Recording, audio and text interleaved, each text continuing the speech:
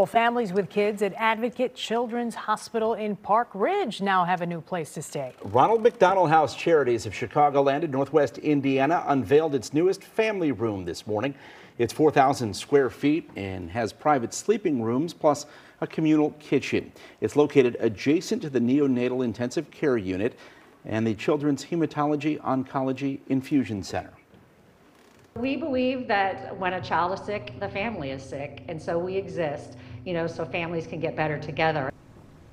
Ronald McDonald House Charities anticipates the room will see more than 600 family check-ins and 16,000 visits in just its first year.